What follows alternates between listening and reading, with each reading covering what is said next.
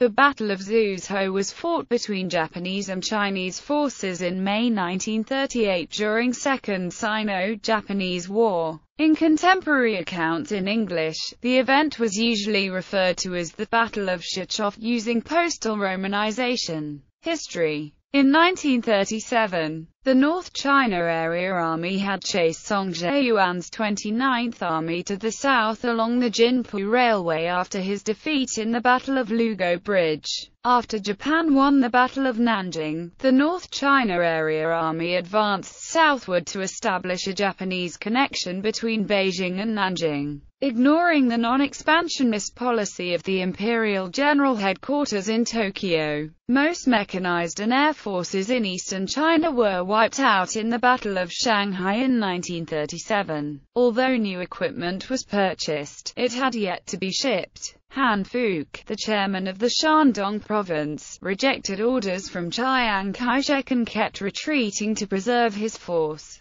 After Qingdao was occupied in January 1938, his policy was denounced and he was executed on 24 January. In March 1938, the Japanese forces occupied the north of Shandong, including the capital city Jinan. The defense line along the Yellow River was torn apart. Due to pressure from the Japanese forces, 64 Chinese divisions gathered around Xuzhou in Jiangsu, the headquarters of 5th Military Region of the National Revolutionary Army. Without surrounding it, Itagaki Seshiro moved south first to attack Taijuang, where he was defeated by Li Zongren in a regional asymmetric battle. Following this defeat, Japan intended an encirclement against Xuzhou and deployed the North China Area Army to the north and the Central China Expeditionary Army to the south. The North China Area Army had 4 divisions and 2 infantry brigades drawn from the Guangdong Army. Central China Expeditionary Army had 3 divisions and the 1st and 2nd Tank Battalions with motorized support units formed into the Iwanaku and Armada detachments, which were ordered to advance to the west of Xuzhou to cut off and prevent the Chinese forces from withdrawing towards west. The 5th Tank Battalion was used to support the 3rd Infantry Division advancing north along the railway to Xuzhou. Additional troops were deployed in the Battle of Northern and Eastern Henan by the North China Area Army to stop Chinese reinforcements from the west. A Chinese counterattack here resulted in the Battle of Lanfeng. However, with the approach of the Central China Expeditionary Army from the south, the overall situation was grim, and Chiang Kai-shek ordered the withdrawal of the armies. The demolition of the dikes holding back the Yellow River allowed him more time for the preparation of the defense of Wuhan.